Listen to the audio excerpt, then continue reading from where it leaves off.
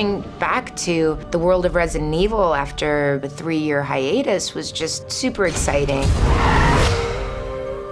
Alice is coming back above ground from some insane battle that's happened between the last film and the new installment. If she didn't want to return as Alice, we wouldn't make another movie. Because she is the one that makes you believe in this world.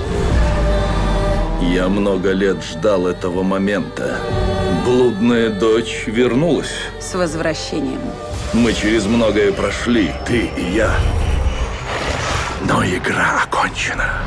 And from that point onward, it's non-stop. За ним армия мертвецов. She's kind of the best of me. Milla blows my mind with her doing these stunts. She's a force to be reckoned with. Смотри, Поба. This movie, in my opinion, is the best in the franchise. There's so many incredible stunts. Actors are so amazing. Уходите! The story is riveting. It really brings the whole franchise to this amazing closure the audience is gonna love.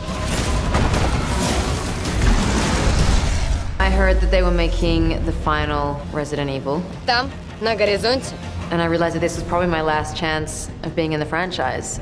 Оружие к бою! Разрывные патроны! Живых не оставлять! Что будем делать? Убьем всех до последнего. Приготовиться! The character, Abigail, she's very good with her hands. She's very much kind of like the mechanic in the film. She creates a lot of really cool weapons. Огонь!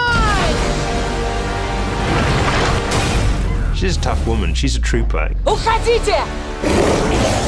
You know, I love to watch people like make a character their own. Everyone's just putting their heart and soul and blood and guts and tears into it.